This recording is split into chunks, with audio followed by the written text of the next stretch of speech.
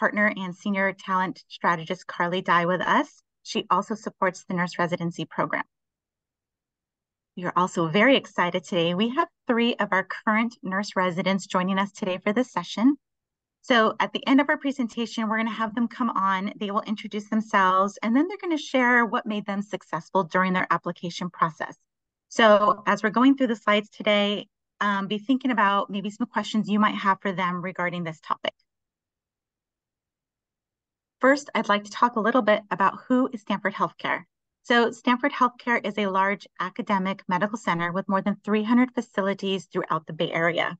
We are the only level 1 trauma center between San Francisco and San Jose. So to get a sense of our footprint, we are over, the 500p campus alone is over 800,000 square feet. We have over 15,000 employees here, and of those, 3,500 of them make up the clinical nurses. We have 101 ICU rooms.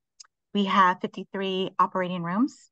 We have 605 licensed beds in total. We have 450 life flight transportations annually. And then we see over 72,000 emergency room visits each year and another 2 million outpatient visits per year. So we are a large academic specialty medical center.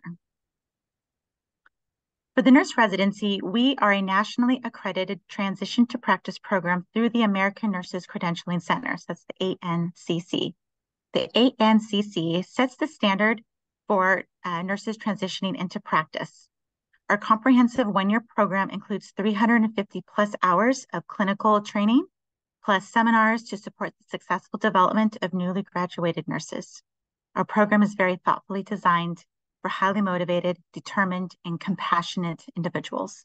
Our overarching goal is to develop competent, compassionate, committed nurses who make a positive difference in the lives of our patients. So part of how we meet this goal is through our curriculum, and we utilize Vizient's nurse residency program curriculum. The curriculum was developed by Vizient, who also partners with other academic medical centers and the American Association of Colleges of Nursing. It was developed during a time of need when many new nurses were leaving their role within the first year of their career.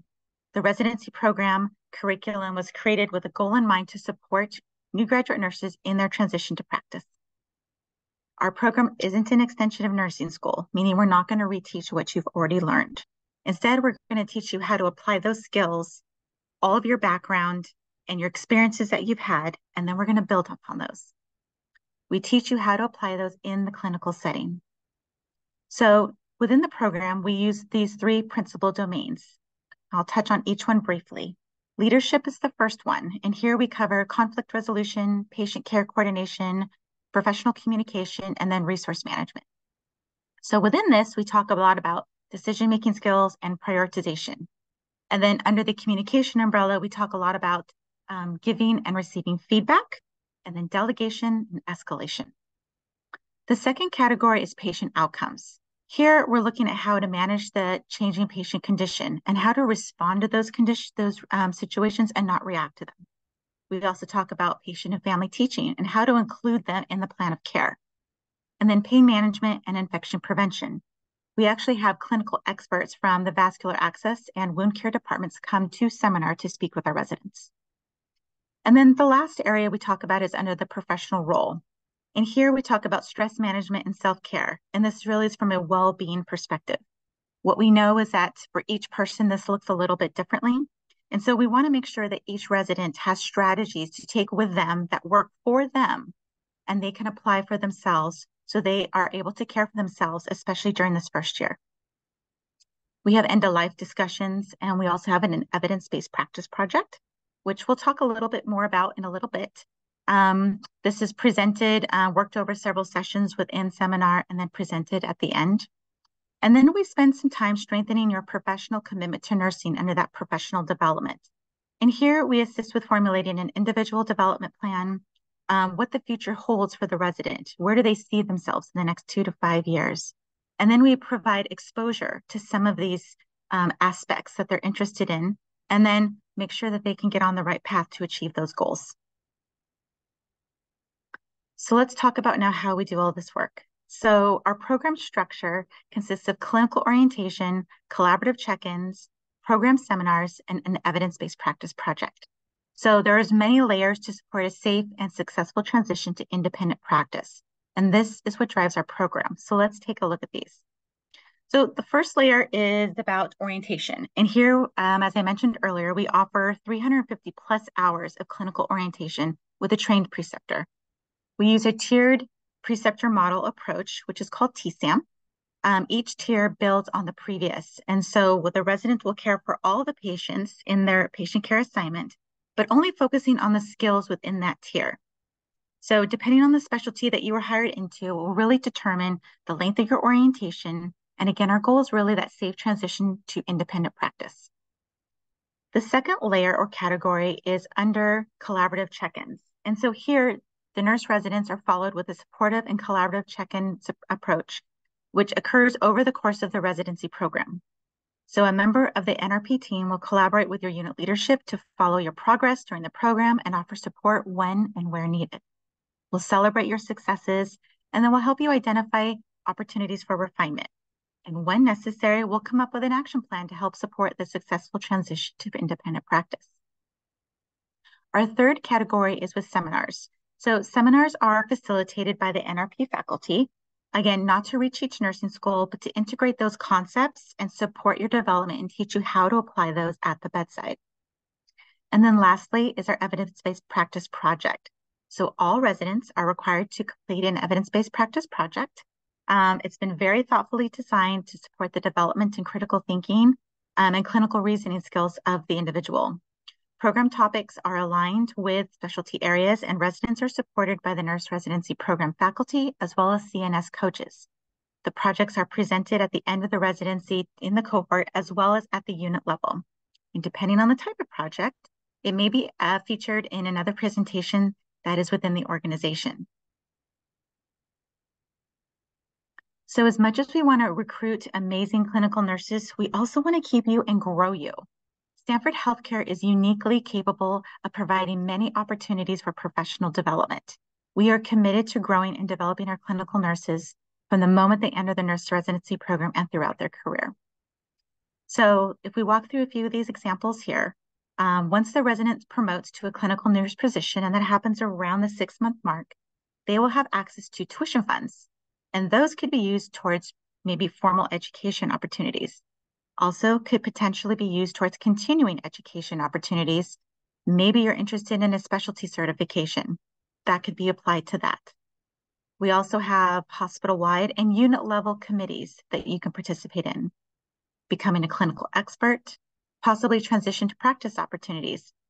Perhaps being a critical care nurse is one of your dreams, and currently you're working in the oncology area. Well, there are transition to practice opportunities so that you can get into those and make those dreams happen. We also offer mentorship and clinical ladder promotions, career advancement. There are tons of opportunities. So this is a list of the hiring units for our next cohort. Our goal is to hire 100 nurse residents. However, this number can fluctuate sometimes depending on the needs of the organization. So Stanford is a specialty hospital. So the specialties are broken down into critical care, oncology, medical, and surgical regions. In our surgical AAU specialties, we have, for example, cardiac surgery, biliary, trauma. In the the medicine AAUs, we have neurology and advanced lung disease, and also cardiac medicine. Oncology has hematology, bone marrow transplant, and then general oncology units. So this gives you an example of some different units that are within these AAUs. Now you might be wondering what's an AAU. An AAU stands for Acuity Adaptable Unit. So in other hospitals, you might hear the term med-surg, intermediate, or maybe progressive care units. So what sets Stanford apart from other hospitals is our ability to adapt to the patient's need. When outside of the critical care areas, the AAUs can care for patients from an acute care perspective, which is 5-1, or an intermediate of 3-1. So for example, if you have a patient in the acute care environment and that patient requires more frequent interventions, more frequent monitoring, maybe they require telemetry, what we can do is we can actually flex. And so what happens there is that the patient stays on that unit, and then we change the level of care of that patient to an IIC, so 3-to-1 assignment. So the patient who has already built relationships with the staff there will stay on that unit and receive the care that they require without having to transfer to another department. So it saves both time and energy and also maintains patient and staff satisfaction. Our float pool serves surgical, medical, and oncology AAUs. This is also where the training takes place. So depending on the needs of the unit and the organization, on any given day, that nurse would float to that area in need. In total, the critical care region will likely hire 6 residents. Surgery, medicine, and oncology units will hire approximately 30 each, while float pool will hire approximately 2. I share this with you so that you can make an informed decision as to your preferences on the application. If you have limited or no clinicals in the ICU, for example, knowing that they're only hiring 6, maybe your first choice would be one of the AAUs. So let's talk a little bit about our specialty training programs. So within the nurse residency, we have critical care transition program and then the oncology transition to practice program. All nurse residents participate in the nurse residency program. This program requires your full commitment and seminar participation is mandatory. Depending on the specialty area that you were hired into, you may be participating in additional programs to support your transition to practice. So currently, for those residents who are hired into the ICU and oncology, will participate in additional training, which may consist of in-person classes, virtual training sessions, simulation sessions, skills, and online learning. So, for example, the critical care transition to practice program consists of monthly classes, simulation, skill session, and 80 hours of online learning in addition to the residency program. The oncology transition to practice program includes online modules with a focus on chemotherapy, classes, and chemotherapy-specific orientation that start around a 6 to 9 month part of your orientation. Again, we share this information to be fully transparent and so that you can make an informed decision when you apply. We want you to be aware of what the expectation is. So when you choose your identified specialty, we want you to feel supported in your growth and development, but we also don't want you to feel surprised. So here is a timeline for our next cohort. So this is cohort 40. I'm going to draw your attention to a few specific dates here. So the first star, that's for October 30th, which is in just a few weeks. This is when our application posts. It will be open for 2 weeks, and that will be your opportunity to put in all your information and apply to the program. We'll then spend about a week with application cleanup and another 6 weeks screening the applications that we read personally ourselves. Beginning on January the 29th, we'll begin our panel and then followed by unit level interviews. And then HR will go with final offers beginning on February the 9th. The last star that I want to draw your attention to here is the third one, and that's the date of February the 16th. So this is when you must have obtained your California RN license. So not when you've applied to take the test, not when you're waiting for the test, but you've already applied for and taken your test and received your results that you have passed and have that in hand as of February 16th, 2024. So let's get into the application itself, because I'm sure you have a lot of questions about what that entails and how to be successful. So you must be a graduate of an accredited nursing program with either your bachelor's, or associate degree. You cannot have full-time 6 months working experience as a registered nurse. And if you do, we welcome you to apply to our clinical nurse 2 positions. Transcripts cannot be more than 18 months from the cohort start date. So our cohort start date is March 18th of 2024. Now, understanding that come a few weeks from now, you might not have graduated from your program, transcripts that are official or unofficial are fine. Required documentation. Skip forward a little bit. So the required documentation, we're going to kind of walk through that on the next slide. But here, again, I want to just reinforce that unofficial transcripts are fine. Again, they must not be more than 18 months from the start date of the cohort. All right. And then you must have graduated from an accredited ADN, BSN, or MSN program. So let's break down the required application documentation. So again, we've talked about transcripts. You'll also need a cover letter and resume. We'll talk a little bit about those in the next couple slides. Be sure that you have at least 2 references from a School of Nursing faculty. And then our recommendation is that you have everything on one PDF or in one Word document. There are, as you can tell, multiple components to the application that you will have to upload. So in the event that there was an issue or some kind of technology thing going on, if you have it in one document, that will make it much easier for you to upload everything at one time and easier on our end so that we can ensure that we see all of your required documentation. So in terms of the cover letter itself, the main purpose of a cover letter is to support the content of your resume. Your resume focuses on all of your qualifications and your achievements, as well as past experiences. Your cover letter will expand on those achievements and really showcase your personality and explains why you would be a good fit for our organization. It gives us insight into your soft skills. So again, those motivations, those skills, and those attitudes of yours. On your cover letter, you may choose to share a few different things, like why you chose to pursue nursing and what motivated you. What have you done to get to this point? And what makes you uniquely qualified for this role? If you think back to all of your experiences, your personal experiences, your professional experiences, your clinical rotation, your education, volunteer, military, all these different experiences you've had, what makes you qualified? And then why Stanford? What are you looking for from our organization? And then what do you have to offer? And think about what you want to accomplish in the future and maybe how that aligns. With everyone writing about many of the same things, we encourage you to make time to be thorough and take this opportunity to really shine and show your individual goals. So in terms of your resume, think of it as a personal marketing tool. This allows us and you to effectively and clearly communicate your assets to a potential employer. We get a lot of questions about resumes and cover letters, particularly about format length and what should and shouldn't be on it. So on this slide, we have listed all the things that should be on your resume. So let's walk through these for just a moment. So in terms of your education, you want to make sure that you're including all of your nursing education, the degrees, dates. You want to make sure that you also include non-nursing. We get a lot of questions about that. We want to know, is this, part of another degree? Were you on a different track? We want to know about all of that.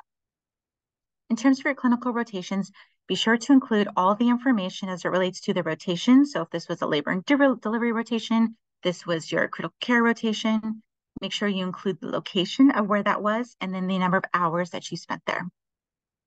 Work experience, military experience, and volunteer experience.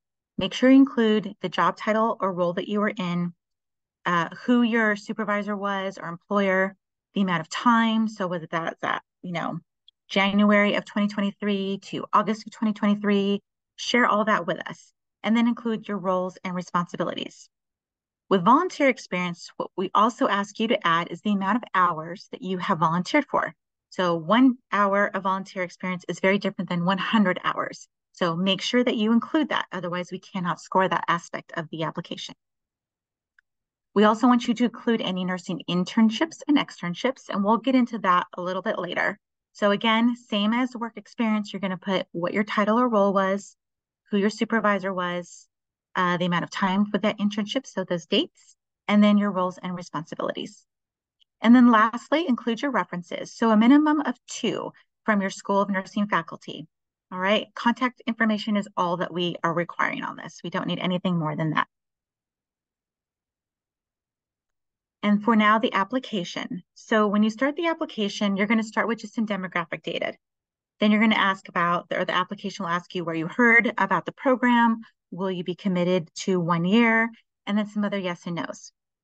You'll then be asked to do some specialty ranking, as you see on the left-hand side here. So in this situation, we want you to tell us, what is your first preference, second, third, and so forth. So for example, if critical care is your first preference, you're going to simply put critical care, number 1, and then number 2 is so on, number 3, and on and on and on. So if you only want, let's say it's float pool. So float pool would be your number 1, and then potentially oncology is your number 2. So you're going to want to rank those in terms of your preference, taking into consideration the information we've already shared. Your electronic application will also require you to answer 4 questions.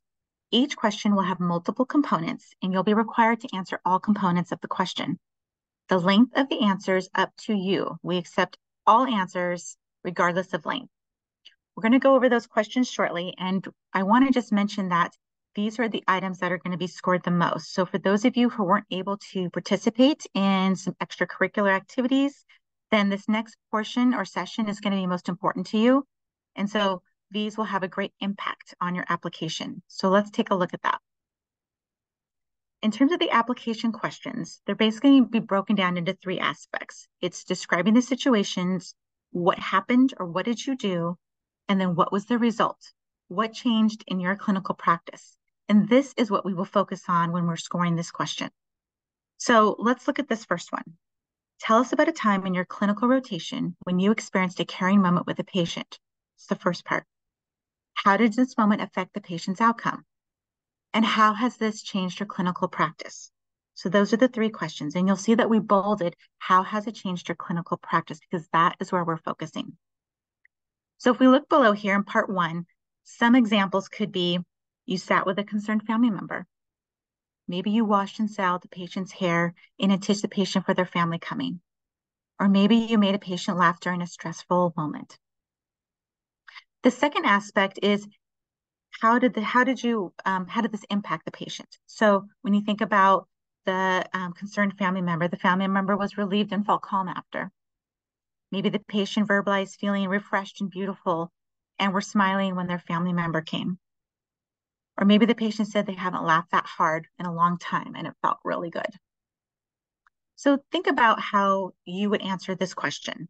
Again, this doesn't have to be this momentous occasion, this big thing. It can be very simple, but it's all about what you got from it and what that result was and what in your practice changed. So again, all the components need to be answered. They can easily be answered with one-liners, but again, what's going to make you successful is that impact that you had on the patient in your practice. So when you think about that, what did you learn from this interaction? Where do you see yourself now? How has this moment taught you, or what has this moment taught you about the human-to-human connection? And how has your viewpoint shifted from maybe patient-centered to human-centered? So really take your time to answer these because it could be the difference between an average answer and an excellent answer. So I have an example, and I'm going to share one with you first, okay? So you have a sense of what we're kind of talking about here.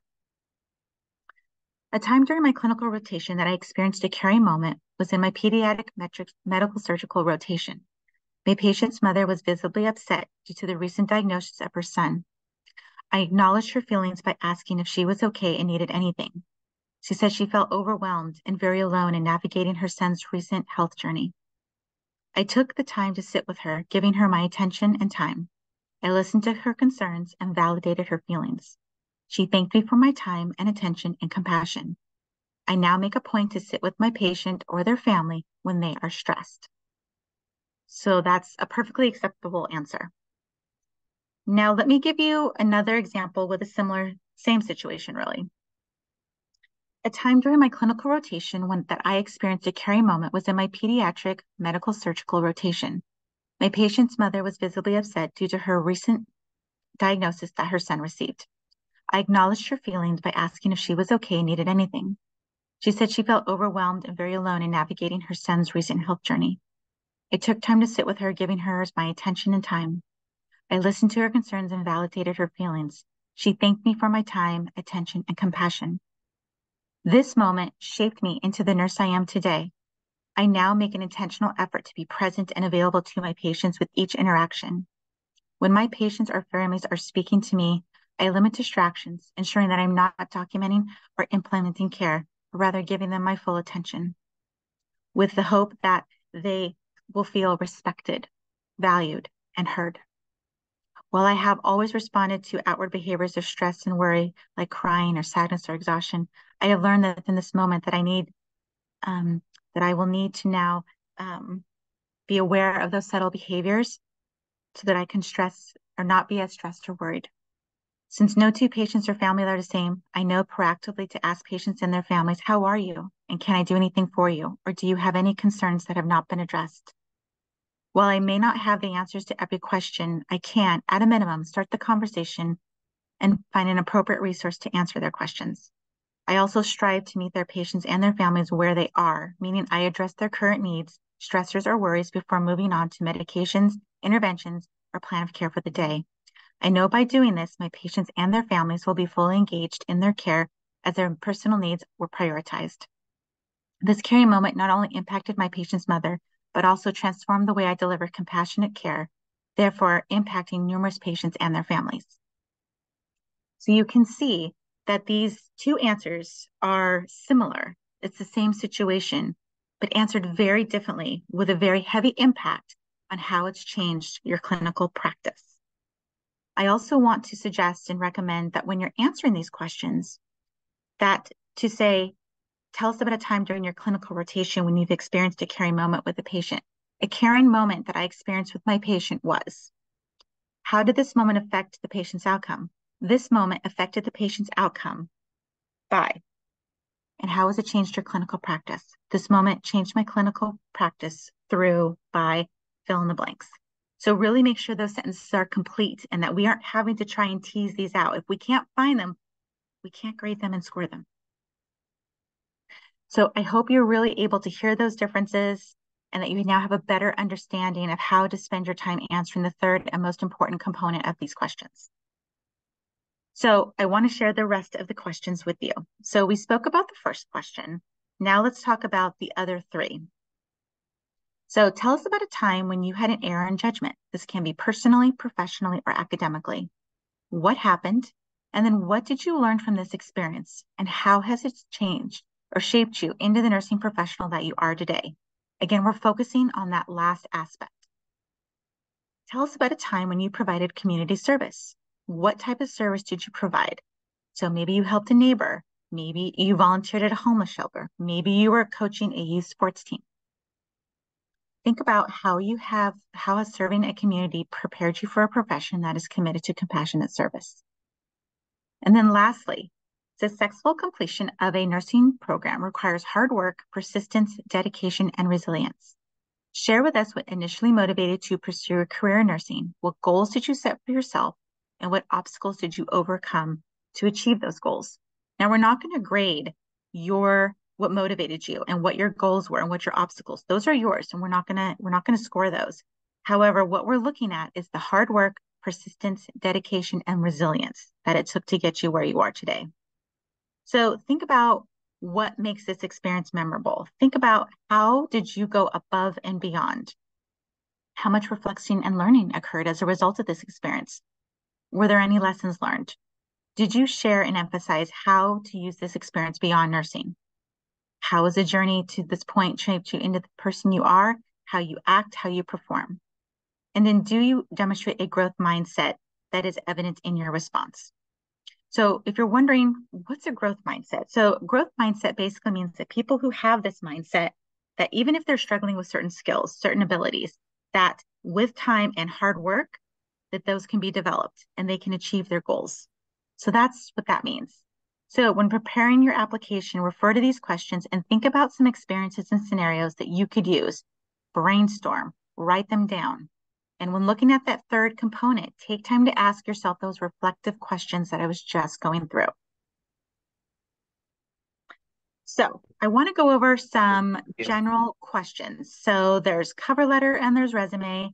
I'm going to walk through. We often hear about these towards the end. So we want to make sure that we take a moment and kind of walk through these and answer them. So how long should a cover letter be? I would say it should be no longer than 1 to 2 pages at the most. What about the format? The format is up to you. So Word has many great templates. Google has many great templates. So that's up to you. Who should I address the cover letter to? You can address it to the nurse residency program. Does Stanford read each cover letter, or do they use any software application to scan for keywords? Well, wouldn't that be nice? We do not have that. We read each and every one of them. And actually, we enjoy reading them. It really gives us insight into who you are as individuals. And we love when we're able to finally connect that individual to the application on the first day. Should my cover letter target a specific position, specialty area that I'm interested in? It's not necessary. You do that within the application, but it's absolutely you can. Should I share my work experience even if they are not healthcare related? Absolutely. Much work experience translates to healthcare. So when you are a barista, when you are a bartender, if you are working as a waitress, any of those roles where you are practicing time management and prioritization and delegation and communication, customer service, all of those translate to nursing. It's just different words. Should I share my senior preceptorship experience, even if it was not in adult medicine? Yes, absolutely. We want to hear about all of it. Should I share why I think I would be an asset to your organization, or does this come off as bragging? It does not come off as bragging. We want to know why you think you should be here and working with us. The hiring managers will be looking at this, so I want to encourage you to share this with us. How long should a resume and what format is it, or is it wanted? So the resume, again, I would say just 1 to 2 pages.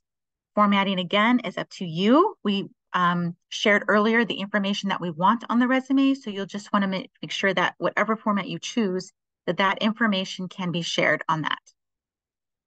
How should I format the clinical rotation information? Again, that's up to you. We just want to make sure that it's on there. So our recommendation is just simply a single line for each rotation, pediatric rotation, these are the dates, these are the hours, this is the location. And so just keep it all together. We just need to be able to identify it and see it. What do I put if I'm still completing my clinical hours? You can simply just put that they're in progress. Do you give extra points for attending certain nursing schools like GPA or degree? We do not. Do you give any extra points if you had a clinical at Stanford Healthcare? We do not. However, we do note that you did have a clinical at Stanford. That helps us actually in terms of, reaching out to the hiring manager and potentially placing you on that interview panel since you have an established relationship with that department or leadership team. Should I list non-healthcare related work experience? Yes, I think we answered that before. Is all volunteer work acceptable? Yes, pretty much. You want to make sure that this is, stuff that you've done as an adult, I would say. Sometimes we hear about volunteering experience that was done when you were like 4 years old. So we want to know about your independent, self-motivated volunteering experiences. And again, make sure you include those hours. What is considered an internship or externship? So a nursing internship is really an experience that is outside of your clinicals. It's also related to nursing. So sometimes people will do internships or externships in other fields. That will not count. But if it was within nursing, if it's outside of your clinical hours, outside of your capstone, a lot of these are paid, sometimes they're unpaid, and then you'd have to apply for it. So that's how you would know this is an internship or externship. And then there's also always an end date. So it's not going to just be this open-ended situation. There will be a cutoff at some point. Should I provide my RN license information? So we don't need you to upload anything like a certificate or anything like that. On the application, there is a spot, I believe, where you can put that in. Should I provide my ACLS and BLS? No, that is not necessary. You do not need to do that. We will need it before you are, at the time of being hired, you will need to have that information, but we don't need it on the application. Can I list other elements on my resume, such as skills, certifications, or accomplishments? Absolutely. You can absolutely list them on your resume. However, we do not need those uploaded on the application. So a few more questions here. So general application. So can I apply before I graduate from my ADN, BSN, or MSN program? Absolutely. So know that the program start date is March the 18th. So just know that you will have to have basically graduated by December so that you have enough time to take and sit for your test and pass before that date, okay, which is February the 16th. Can I apply before I have my RN license? Yes, I think we were kind of just answering that. When do I need to have my RN license by? We've talked about that a few times. The date is February 16th, 2024. You guys probably know that. What is the interview process like? So we'll get into that. We actually have an interview preparation webinar that I will encourage you guys all to come to. It's in January. It consists of, you'll start with a panel interview, and then should you be offered the opportunity to sit for a unit level, that will look a little bit different. The panel will be yourself and 4 other candidates. We will ask 4 questions, 4 or 5 questions, including introducing yourselves. The hiring managers will be there. Depending on how you do with that, you may be invited to a unit level interview. The unit level interviews are generally in person, so something to be mindful of.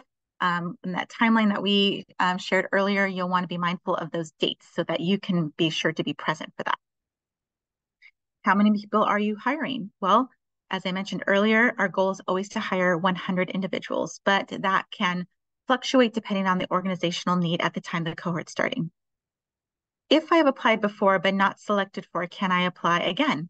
Absolutely. Just keep in mind those dates that we gave you before in terms of transcripts and work experience. Can I choose only one specialty? Yes. If you want to put all of your eggs in that one basket and you are only here to be hired into the critical care region, you put that as your number 1, you leave the rest blank. Can I interview for more than one specialty? So you will only be interviewing for one specialty. The hiring managers will at that point determine whether or not you are a fit for their unit or not. Can I have another job?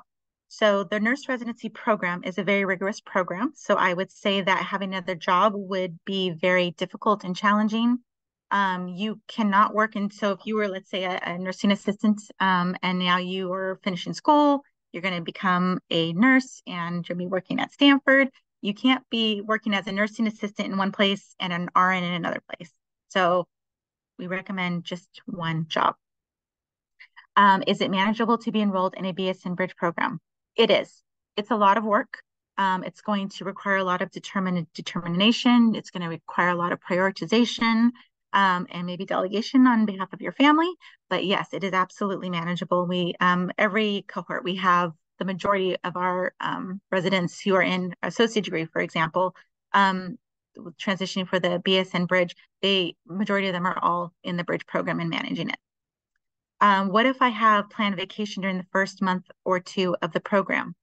So I would say that that's going to be very challenging for you. You'll be on orientation. It is not good timing.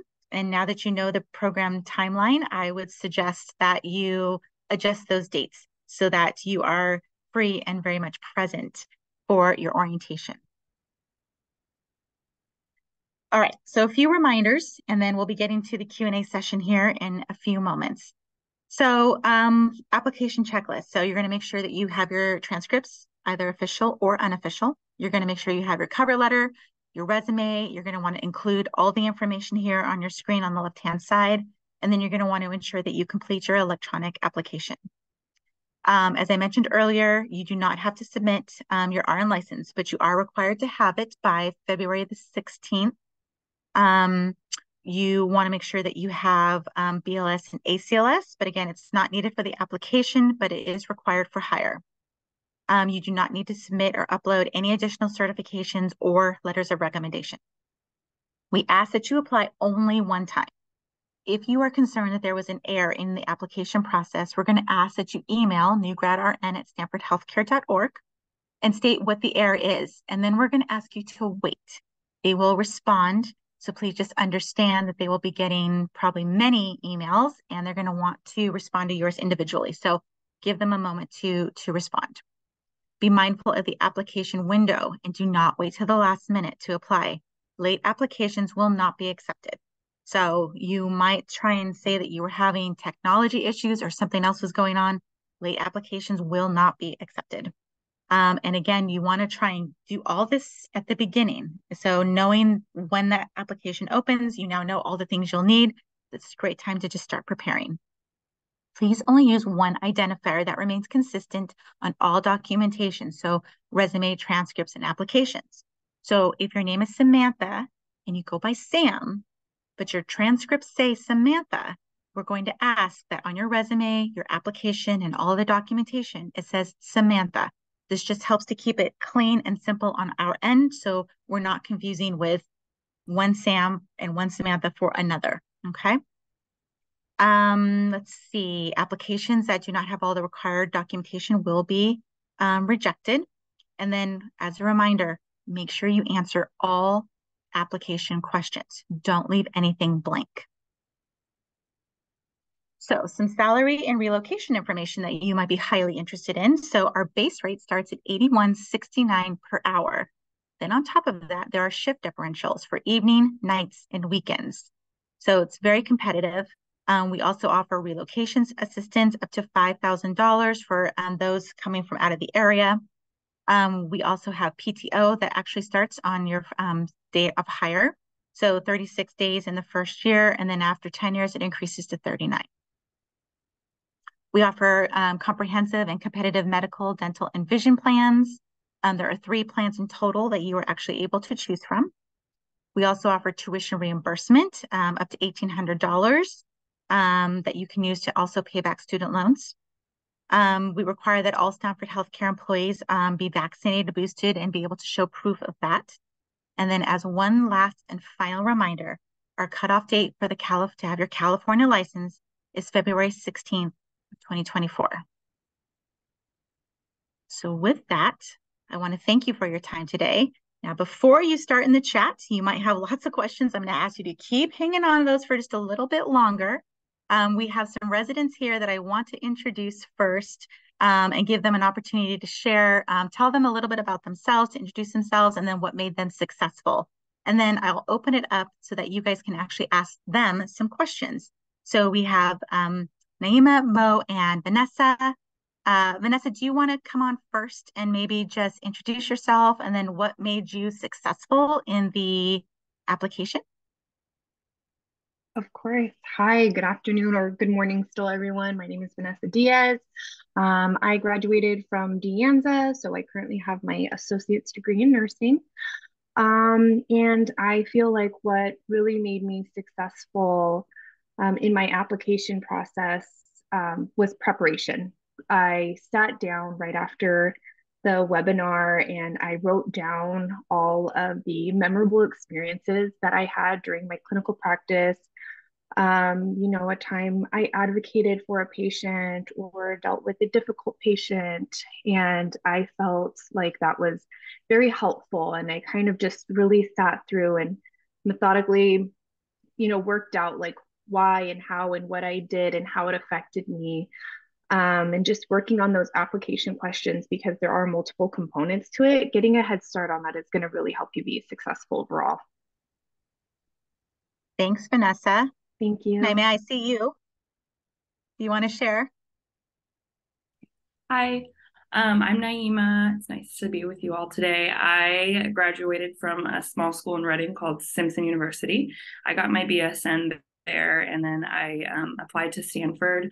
I'd say similar to Vanessa, I did the same thing after this webinar. I found it extremely helpful just because I'm a very organized person and I like to be able to have enough time to prep myself for an application like this. I also gathered a lot of my stories from my clinical experience and also like my volunteer experience too, because I thought that would be helpful to elaborate on during the interview process. And I just wrote out in my own words, like everything that happened. I probably had like a 6 or 7 page document, just the different stories. And towards when the interview got closer, I kind of minimized how many stories I had and utilized my best ones I felt like were personal to me, that I felt like I could be my best self in, if that makes sense. So I didn't feel fake because I wanted to be genuine. So I found that just like really, really preparing and taking time to like go over these stories and like really find heart in it and like make sure that you're not trying to like be something that you're not, because the first interview is with 4 people and it can be intimidating to be with other people and hearing other stories. But stick with your story and believe in it, and it's probably going to be good and people are going to like it. You won't, you probably get in your head, but just realize that you're probably in your head about it. So that's my advice for that. Thanks, Naima. Mo. Hi everyone, my name is Monique, but I go by Mo. Kind of same thing that Vanessa and Naima said, preparation is key. I felt like this was actually, Stanford was my first interview after graduating. So there was a lot on the line. It was Stanford or nothing, essentially. And I used a lot of my like care plans, my journals that we did in school to compile all of my scenarios and stories for the application. And I remember, you know, Christy and Letty and Carrie, they all emphasized in the application webinar, like focused on that part 3 of the questions. So that's kind of like where I put most of my work into. You know, I talked about my scenario, you know, what was the scenario, how did it impact the patient, but I made sure to really focus on what did it do to change my own clinical practice. And I just kept revising as best as I could, and utilizing, you know, nursing instructors to kind of review my application, friends to review my application, and then reading it out loud as well, just to make sure it sounds like me. Like Naima said, like not wanting to be fake, not wanting to be this kind of like cookie cutter version of who I am. I really wanted to show who I was in my application. And I also had like a 6-7 page document. So and just cut it down from there. Thanks, Mo. Great advice, ladies. I appreciate your time today. So I'd like to open it up.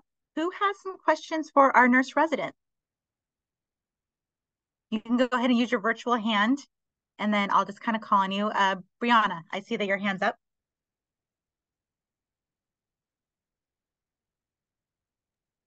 Sorry, I'm being technically challenged right now. Hi, well, okay. It's afternoon here. Hello from Chicago. I do have a quick question, and it isn't for the residents, but I do want to thank them for their time. It's actually for you.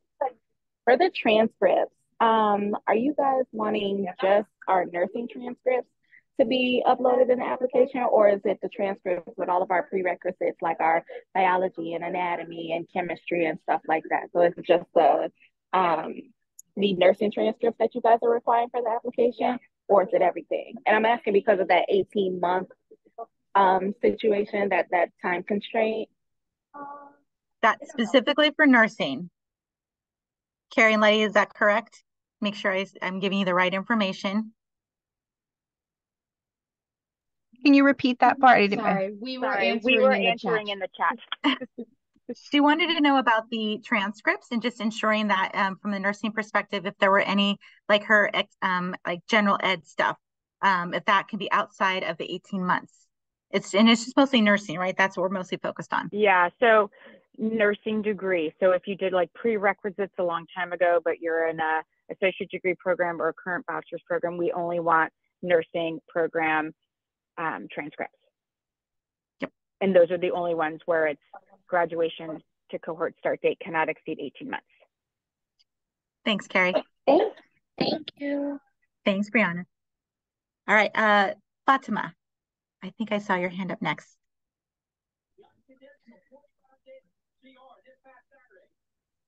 Hi there. Hi, everyone. My name is Fatima. The question I had was regarding like relocation and traffic. I feel like in the Bay Area that can kind of be a little bit difficult, and I wanted to ask the new graduate residents if they recommend any cities to live in or anything that would help with that commute. Great question. Vanessa, Mo, Naima. I can answer that. Yeah. So I think it's also contingent on your shift, you know, what you work, if you're going with the flow of traffic. I personally live in Sunnyvale, and our start time during the day is 6:45. So for the most part, you beat traffic, but you know, the more south and with traffic you go at the end of your day, it can get a little bit sticky. So I feel like a lot of people, Palo Alto, Mountain View, Redwood City, Sunnyvale, those aren't too bad in regard to traffic during the day and night, but it kind of just depends on your shift, really, you know, the flow of traffic. So, but yeah, all the neighboring cities are really nice, and you know, yes, it's a little bit pricey, but you know, it's worth it. Thanks, Vanessa. April, do you have a question for our residents? Hello, can you hear me? Yes. Okay, sometimes my mic doesn't work. Sorry, my camera doesn't work right now. I had a question about and thank you for your time. I was wondering if you have been a patient or a caregiver at Stanford, if it's appropriate to include these experiences in your essay responses if they've. Yeah, I think it's absolutely appropriate. If you feel comfortable with sharing and being vulnerable, I think that's absolutely your decision. And if you want to share that, is perfectly fine. Thank you. Yeah. Eileen? So I wanted to ask, can you hear me okay? Yes, yes. Okay. So I wanted to ask our nurse residents, so Naima, Mo, and Vanessa, when you started, can I ask what unit did you initially pick? And can you kind of give me like a quick rundown of like what to expect, let's say like the first, I don't know, the first 90 days when you started? Thank you. Naima, do you want to take that? Yeah, I can. So when I think if I remember correctly, I'm sorry if I don't, because I feel like it was a long time ago, but I think you get to pick your top three, if I'm correct. Correct me if I'm wrong, but I think I picked about 3 or 4 specialties, I believe.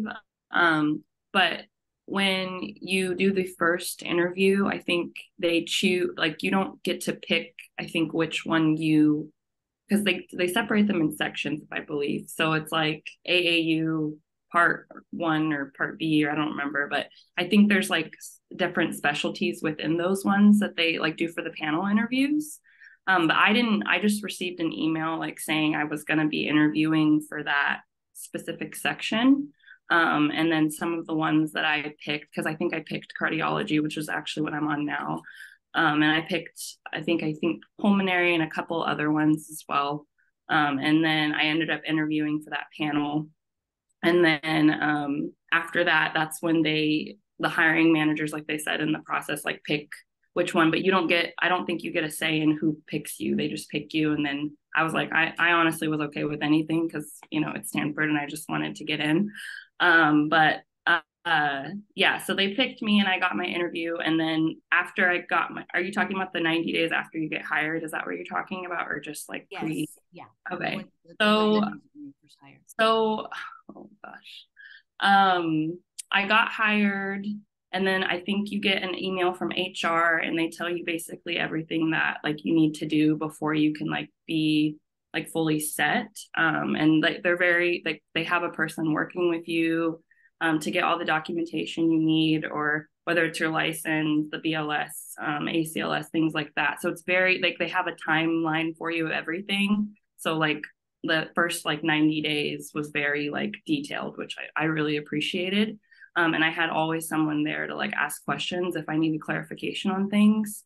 It is like it's very time sensitive, some of the things I think um, with like I think it's like getting your vaccine and getting your schedule for like doing your orientation, things like that. But like I think all to say, because there's a lot of details in it, I don't really want to like waste time on, but I would say the first 90 days is pretty structured. And I think like you'll have enough time to do things. You just have to be really adamant about paying attention to the dates that they give you for certain things that they need from you.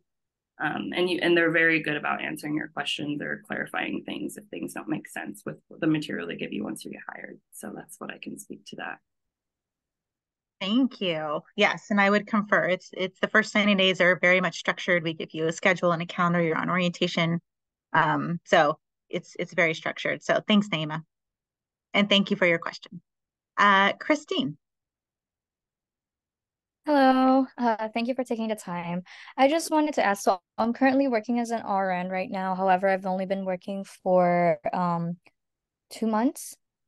So I'm wondering for the application, I know it opens up in November. Are you counting it towards that November month where the cutoff date is for the 6th, or are we counting it towards the March start? March, this cohort start date. Okay. All right. And I know it says 6 months on there, but I know previously it did say 6 months or a specific number of hours. If I am below that specific number of hours, but not necessarily the 6 months, would it still count? Yeah. So for example, if you're working part-time potentially, then that number would maybe fluctuate a little bit. So what I would encourage you to do is that new grad RN email is you can address that question very specifically there so that you can have confirmation on those hours. I believe it's also on our careers page too. It's kind of like maybe 3/4 of the way down. It kind of breaks that down for you a little bit more. Perfect. And one last thing. So I finished with my ADN back in December of last year, so that still counts me under the 18 months. But I am going to be graduating with my BSN here in May. Which one? I guess what I'm trying to say is which one would be more priority for you guys? Would it be a BSN? Like if, for example, I didn't get into this program, would it be the BSN graduation date, or would it be my RN experience? So we're not going to prioritize whether you have an associate degree or a bachelor's or a master's. So we're not going to, you wouldn't not get into the program because of that. So you'll just simply have your, BS, on your resume, it'll simply state that you have your associate degree and that your bachelor's is in progress. Okay.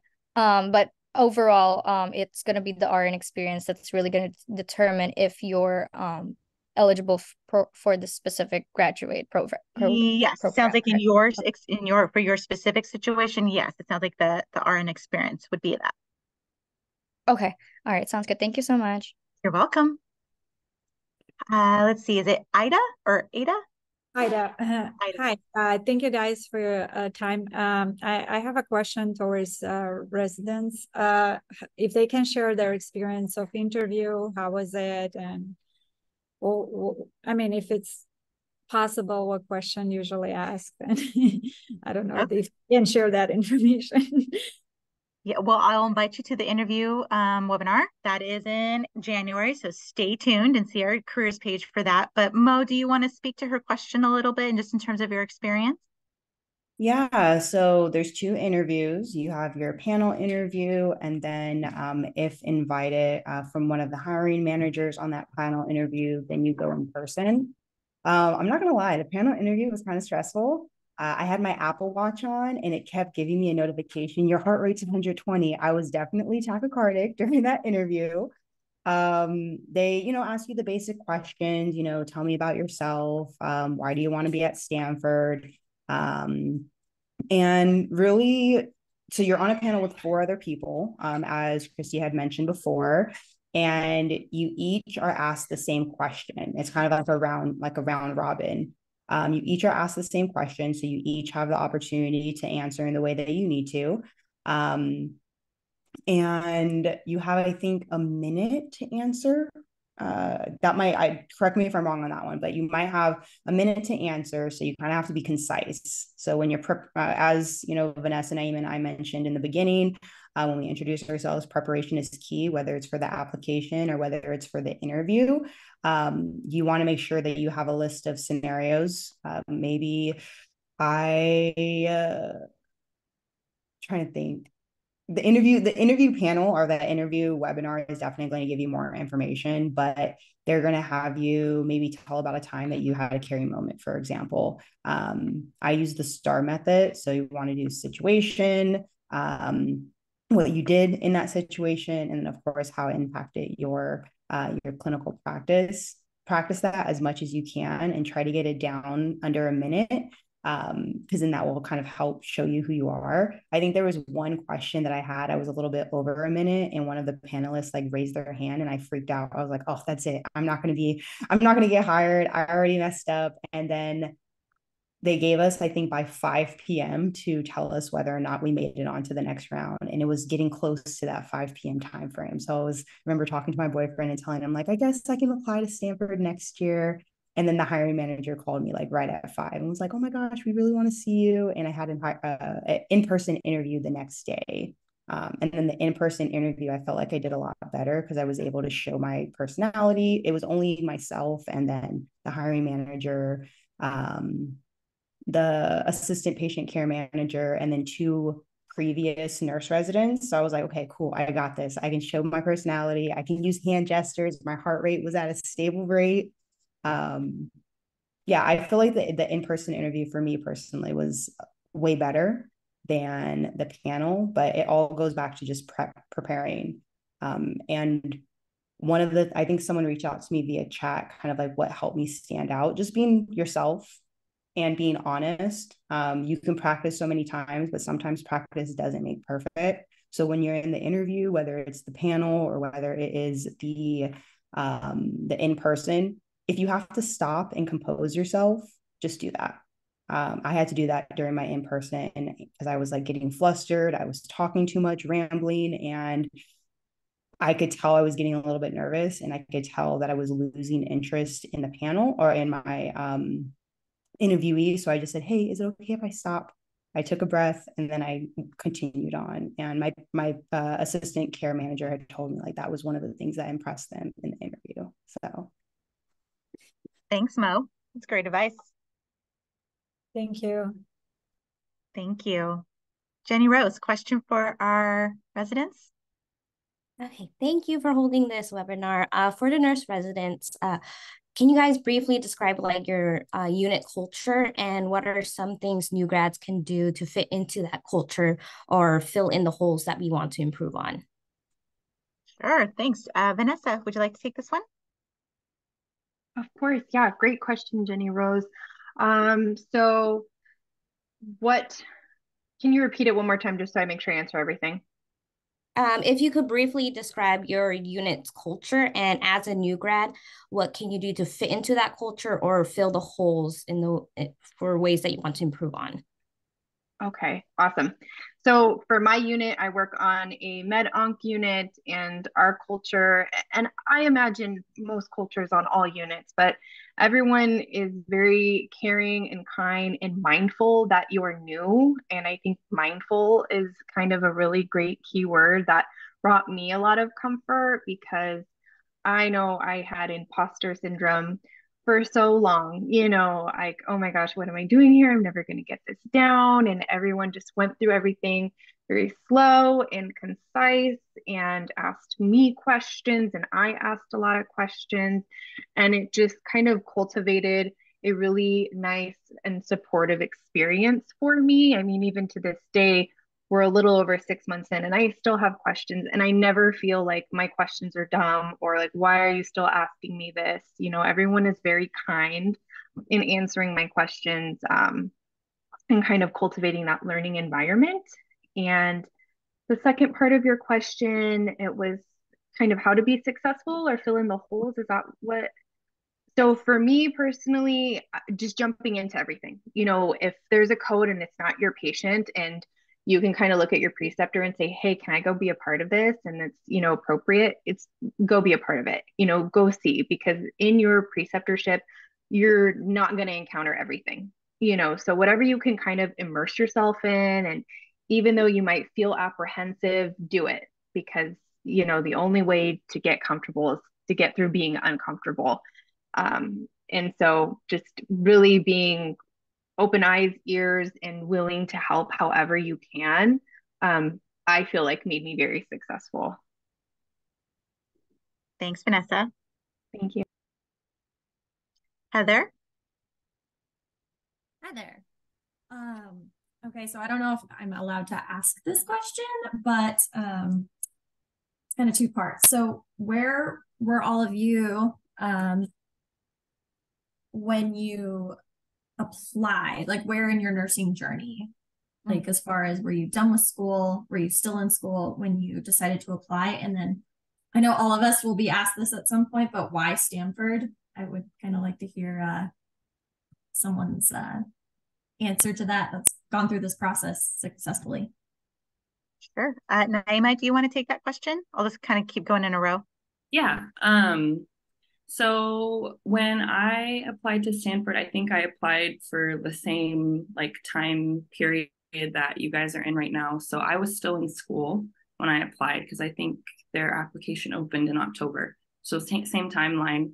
So I applied, as a student. I didn't have my license yet. And then I think with the whole process with the school, my school had to send my transcripts and I had to get my authorization to test. And then I ended up taking my NCLEX in January and passing. And then I was able to, be in the criteria of, being able to get into Stanford. So that's where I was in my nursing journey, to answer that first question. Second question, why Stanford? I honestly, if I'm being honest, I didn't even know I was going to be applying to Stanford when I did. It's kind of a crazy story. But I was like, oh, there's no way I'm gonna ever get into Stanford. It wasn't even something on my radar. It was my now husband who was like, you should try. And I was like, okay. And I did it kind of just to prove to myself that I could get into a place like Stanford or be seen by Stanford. So it was kind of just a challenging thing for me to kind of see, am I can I actually do something like this? And I did, which so it got kind of affected how I my attitude of oh, I'm trying to prove something to myself, kind of guided me in the interview process. It kind of just shaped kind of my whole attitude towards this application process and kind of how I structured it and how I answered questions. So it didn't being oh, I don't know if I'll get in, kind of that attitude kind of made me, I guess, more relaxed. I'd say I was stressed out, but not as stressed out as I could have been if I was if Stanford was my number one choice, because it originally wasn't. So I'd say I chose Stanford because I loved the managers I spoke to who interviewed me were amazing. I love that they're always trying to be innovative, and they're always, and I mean, they're Stanford, they're one of the best hospitals to work at. And they're the people there were super, super helpful. Even when I was going there to get, my stuff done, people would stop me and see that I was lost because it's so big, and this would be so helpful to me. So I was just drawn to really the people and the culture of just wanting to be kind, and also just help you learn and get to achieve your goals as best they can. So that's what I really loved about Stanford. The people there are just really amazing and are the best, really, because Stanford hires the best, in my opinion. So yeah. Thank you. Okay. So let's see, Thibaut. Did I say that correctly? Yes. Thank you. I might be a little special because I've been listening to everybody speaking, and I haven't seen anybody maybe that falls under my own category. I am an international grad nurse, initially from Africa, and listening to all of you, I haven't seen anybody fall under that category yet. So my question is, have you all ever hired anybody that graduated overseas and came here and had their NCLEX and stuff like that? Have you ever hired anybody? Because I belong to that category of people. Even though when I came here, I had to do some refresher courses, which I just graduated in December. I just had my NCLEX 2 months ago. So I'm just wondering, do I have a chance? So great question, and thank you for asking it. I'm going to ask you to place that in the chat, and we have our HR partner here, and she can address that question for you directly. So I'm going to have you put that in the chat, okay? I think I did before. Okay, perfect. So they will, did anyone get back to you yet? No, not yet. Okay. Give them some time, and if they do not address you, because I think as I'm kind of looking, it looks like there's a lot of questions in the chat, or a lot of chatter in the chat. I will encourage you to email at newgradrn@Stanford Healthcare, and then they can email you back and address that directly. All right. Thank you so much. You are welcome. Mary, did you have a question for the residents? Yes, I do. Thank you, and as well as for you, if you don't mind. Thank you for holding this webinar. So my first question is for Mo. I have 2 questions for her.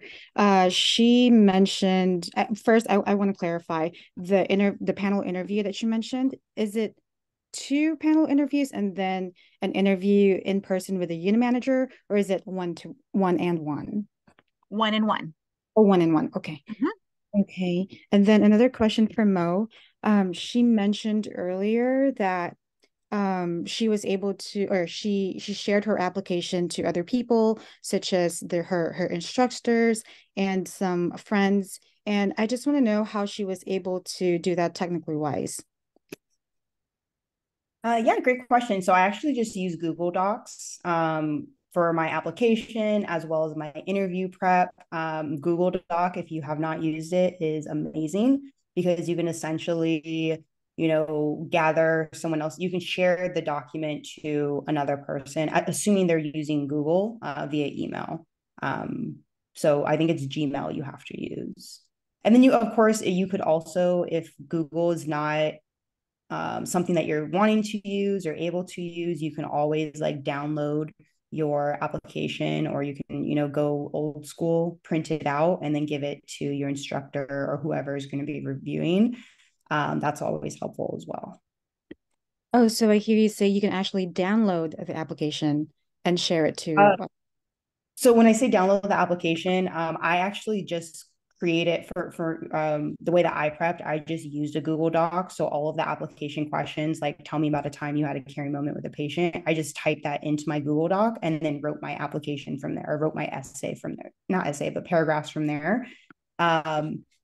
The other parts of the application, I don't think that you can download, like the supplemental, not the supplemental, like the demographic questions, those you can't download. What I was referring to is just the paragraphs. I see. Okay, perfect. Thank you so much for that. Of course, of course. Thank you. Yeah, I'm so sorry. I have a No, question. Go ahead. Yeah. So two things. So the references. So the faculty members I worked with at the school where I went, no longer work for the school. And I was wondering if I can use them as one of my references. And if so, do I need to include in my resume that they are no longer part of the school? You will probably want to use current references. That would be my advice, is to use current references, and then include their contact information so that, in the event the hiring manager did want to reach out, that they could. I believe that the requirement said 2 faculty members. Yeah, as long as are they current though? You're saying they no longer work? They no longer work there though. They just, yeah. So I would say that you would want them to probably still be there, so that way they can reach out and speak to your current, like if there's been a significant amount of time, then their experience with you may not reflect where you're at right now. Does that make sense? I just graduated in June. Okay. So it's still kind of current, I would say. Okay, so but they only left in the last few weeks, it sounds like. Yeah, it's not too long ago. Okay, then that's probably fine, as long as you have their contact information. And it's okay for me to just put in their personal contact information and not the school's? If they're willing to share that, if that's okay with them. Okay, perfect. Thank you. And another question for you. So I did the LVN program Bridge to BSN. And for the clinical rotation on my resume, do I have to include my LVN clinical rotations aside from my BSN clinical rotations? I would include all of your clinical rotations so that because they might differ a little bit, you might be getting different experiences. So I would include all your clinical rotations. Okay, perfect. Thank you so much. You're welcome. Okay, Princess.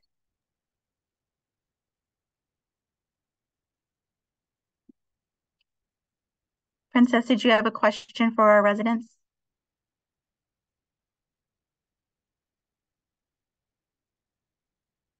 Okay, we'll come back to you, Princess. We can't hear you if you're speaking. Let's see. Katronia, did I say that correctly? Catriona, but no problem. No one ever does. Cat's okay. I was curious if the residents have, after, it might be getting ahead of ourselves to assume we're going to get to the point of after interviews, or but is there anything that you did to prepare yourself for your specific units? And if you guys are involved in either the oncology or the critical care, I don't even know what to call it, but there was those subsections for nurse resident, like the extra training, I guess. Are any of you involved in that, or can you speak to that at all, and what that extra time looked like? As far as, I assume you're working your 3/12s a week, and then there's probably some additional commitment, and just what that looked like and what your experience was, and if you found that you needed to do additional preparation to feel strong with that content? Sure. Vanessa, do you think you can take that one? Yes. Hi. So I can speak to a portion of that just because my cohort hasn't started the transition to practice yet. We're going to start in February. However, I do have a coworker who just graduated from the program, but she was doing transition to practice. She was doing her bridge to BSN, including her clinical hours, and she was managing it all okay. So even more extracurricular activities. And she was managing it okay. So, and I know that the transition to practice, especially for oncology, I imagine critical care as well, but it's very helpful because it really breaks down, why different chemotherapy drugs are helpful, what you do in instances of adverse reactions and things like that. So it might be a little bit extra, but overall, I think it really helps strengthen your foundation as a nurse, especially in your specialty. And then I'm so sorry, what was the first portion of your question? You find yourself the time commitment outside or addition to your like 312s a week? What does that look like? Are you spending a lot of time outside of work completing like additional modules or studying or something? I don't know. Oh, no, not at all. No, everything that we do NRP related or clinically related, we do, on site. So during our NRP seminars, anything that we work on, we work on while we're there. And that's why they do kind of allot the time that they do. In the beginning, I think it's like twice a month. And then towards the middle, you kind of graduate to doing like one seminar a month. And it is your staff, your leadership do work with you to make sure that it's conducive with your clinical schedule. But I don't feel like I have to do personally. I don't feel like I have to do anything, extra outside in regard to studying, unless I guess if you had just additional questions about certain disease processes that you feel like are really common on your unit, and that's kind of, at your discretion. Okay, thank you so much for that answer. Yeah. Thanks, Vanessa. Michelle, do you have a question? Yes. Good afternoon. So I have a quick question regarding the licensing portion. So I'm currently in North Carolina, and I did graduate from my nursing program in October. So 2 days ago was the official end date for my program. So I was wondering, do you recommend me to get my NCLEX or my RN license here in North Carolina and then try and just get my license in California as well? Or would you recommend me to just get my California license and do it that way? I think that is kind of a personal decision. I think I will ask you to put that also in the chat, because I think that if your goal is to get to California, then I would just go for your California license so that you aren't having to sit for your state's license and then have to worry about, making that transition over to apply also for California's. Christy, I'm just going to ask Michelle to put that in the chat. We get that a lot, and Carly from HR has a pathway that will help out-of-state licensees. So it's expedited. So throw that in the chat and we can get you all the right information. Sorry, Christy. Okay. No, that's, yes. Yep, that's what I was suggesting too. Carrie, do you want to come on and clarify a few things? And then we are running out of time. It's 12:26. So we will have Carrie clarify a couple things. I'll take one more question, and then we'll have everybody just email the new grad RN with the rest of your questions. Thank you guys Thanks, for your Christy. time. So we're getting a lot of the same questions in the chat. So we wanted just to kind of clarify a few things. In terms of who reads your application, do we have software or AI that reads your application? No, we have people, a team that will read every single cover letter, resume, and all of your transcripts and answers to your application. So we will read them. Question about RN work experience. So yes, we have a cutoff. You cannot exceed more than 6 months full-time hours of RN experience in any setting: acute care, non-acute care, community, SNF, etc. And the reason that is because in order to be a nurse residency program, you have to have your participants have minimal nursing experience in order to call yourself a nurse residency program. If you are currently working as an RN, or if at the time of hire or application you have exceeded the 6 months full-time hours of RN experience, you are free and welcome to apply to any of our current postings on the Stanford Careers website. If you are currently working as an RN, but you are part-time, and at the time of hire, you will not have exceeded 6 months in hours, make sure you specify that on your resume, that your work is part-time work. So we know that likely you have not exceeded that time frame. For those of you who are asking about pediatrics and OB and some of our affiliates like Valley Care. So Valley Care runs their separate nurse residency program. So please look at on their website if you're interested in working at Tri-Valley, which is in Pleasanton, formerly Valley Care, excuse me. And then Lucille Packard Children's Hospital, also known as Stanford Children's Health, is where the pediatric and mother, baby, and OB units are. And they run a separate nurse residency program. So if you're interested in pediatrics or OB or mother, baby, please look at the Stanford Children's Health nurse residency program website about their program. References. So remember this, we do not want you to have to go chase down letters of recommendation. We don't require them and we do not read them. So do not ask anyone to write them for us because they take a lot of time. The only thing we're asking is a minimum of 2 clinical faculty from your School of Nursing. So that is an individual who is hired by your School of Nursing who oversaw your clinical. So that does not include a preceptor. A preceptor is hired at the hospital and is assigned to you, right? They do not work for your School of Nursing.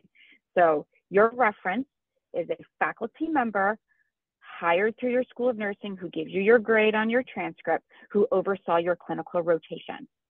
All we're asking is their contact information, email or phone number, nothing else from them. No letters, please do not ask them to do that, just their contact information. On the timeline that you saw, there is a section that says panel interview preparation. That is what we are doing. That is not for you. We spent some time prepping and reaching out to all of you for panel interviews. That is nothing that you have to attend. We will send to your schools and do our social media postings about an interview preparation webinar, which you will all be invited to. But in terms of panel interview preparation, there's like a 3 to 4 week time frame. That is for the individuals who work within our program to prep for the interviews. We no longer have a COVID vaccine booster requirement. Santa Clara County just lifted that. So for those of you who had questions about that, there's no longer a COVID vaccine booster requirement. And then lastly, the 18th month timeline has caused some confusion. So we have a requirement that your School of Nursing graduation date up until the date that the cohort starts cannot exceed more than 18 months. So if our cohort starts March 18th, you go back 18 months and you say, did I graduate within that 18-month time frame? And if you did, great. If you graduated from an associate degree program and then you decided to go through the bridge program and you got your bachelor's, your graduation date is your most recent, which is your bachelor's program. So you can use that. In terms of transcripts, we want your entire School of Nursing transcripts, not just 18 months, all of them. They may be incomplete, meaning you're still in school, and so your last quarter or semester is not there. That's totally fine. Just provide us unofficial transcripts from when you started to current. If you have graduated, then they will be completed. If you have done different programs, maybe you did an associate's degree and now you complete a bachelor's, you can submit both because they're going to be tied together. You do not need to submit prerequisites in order to start a program. So just think of what is considered my School of Nursing, what is the degree I'm submitting. I want to make sure I have transcripts that reflect that degree. Okay, Christy, that was it from us. Hope that clarified. All right, thanks so much. All right, so it is 12:32, and unfortunately, we could not get to all of the questions. I really want to thank you all for coming today. I also want to reshare with you. Let's see if I can find it here. I need to share. Almost there. I just want to share. Here it is. That's what you get for having too many windows open at one time. So I want to share with you our from Dr. Hampton. So that way you know exactly about the program that she was talking to you about earlier in the study. The QR code is there if you still need it. I'm going to go ahead and ask that for anyone who did not get an opportunity to ask their question and it was not addressed, that you can email the new grad RN at stanfordhealthcare.org and ask your question there. I, again, really appreciate the time of our residents. Thank you so much, Mo and Naima and Vanessa. Thank you for your time today. And I hope to see you all in the application process.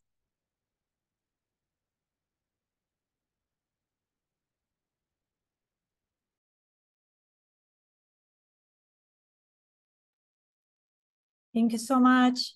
Yes, thank you so much for putting this all together and for everyone's time. Thank you very much. Thank you for your time. You're welcome, everyone. Good luck to you.